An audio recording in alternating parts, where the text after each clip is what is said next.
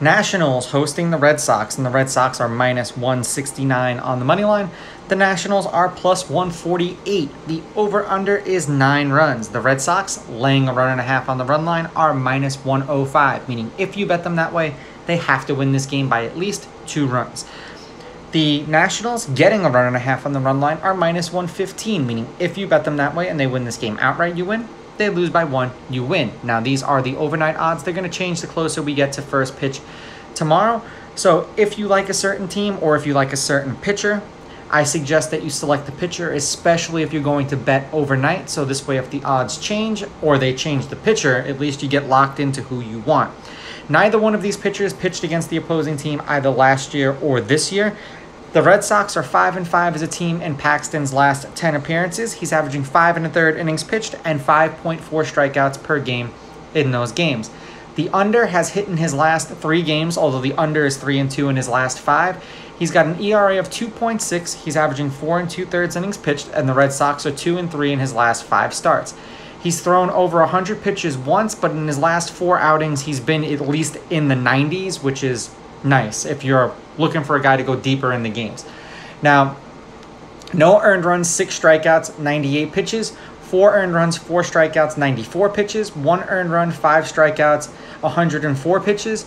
2 earned runs, 7 strikeouts, 96 pitches. And then the game where he did bad, 6 earned runs, 4 strikeouts, 63 pitches. They 86'd him pretty early. He did pitch against the Nationals in 2020, and the Red Sox, he was actually with the Yankees at that point. And the Yankees lost that game 9-2. He gave up 3 earned runs and struck out 1. So I completely forgot that he was a Yankee way back in the day. For the Nationals, Gore, they are 5-5 as a team in his last 10 appearances. He's averaging 4 2/3 innings pitched and 5.1 strikeouts per game in his last 10 appearances. In his last 5 starts, they are 3-2. He's got an ERA of 3.2, and he's averaging 5 1/3 innings pitched. He has not pitched against the Red Sox at all, ever. This is his first one. The under has hit in his last 4 games. The under is 4-1 in his last 5 starts, and he has thrown over 100 pitches once. 6 earned runs, 5 strikeouts, 83 pitches. 2 earned runs, 5 strikeouts, 89 pitches. 3 earned runs, 2 strikeouts, 95 pitches. No earned runs, 8 strikeouts, 90 pitches. And then 5 earned runs, 6 strikeouts, 106 pitches. Head-to-head, the road team is on a 4-game winning streak. The Red Sox are 8-2 against the Nationals in their last 10. The Red Sox are on a 6-game winning streak against them. The Red Sox, forgive me, are 9-1 against them. The road team is 8-2. The favorite is 7-3 on the money line, and the favorite winning these games by multiple runs, laying a run and a half on the run line, are 6-4. There have been 2 one-run games in their last 10 meetings, including the game that they played against each other today. The under is 6-4 in their last 10, and the under 9 is 5-4-1. The last 6 games that they played against each other, the Red Sox have won.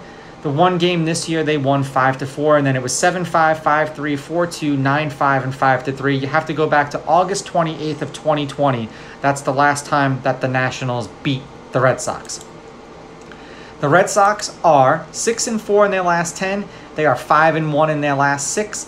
And the under is 8-2 in their last 10. The under has hit in the Red Sox last 6 games that they've been in. Winning 5-2, losing 6-2 to the Tigers, and then beating the Tigers 6-3, and then the win today over the Nationals 5-4. They're on a 2-game winning streak. For the Nationals, when this stupid thing wants to load, are 6-4 in their last 10, 3-1 in their last 4, and the under is 6-3-1 in their last 10. Beating the A's 8-2, 3-2, and 8-7, and then losing to the Red Sox 5-4. For whatever the reason is, the Red Sox own the Nationals, and I'm just going to roll with the team that dominates another team. Red Sox with the money line, Red Sox laying the runs, and I'm going to go under. These are just my picks. If you disagree, please go with your gut, and please bet responsibly.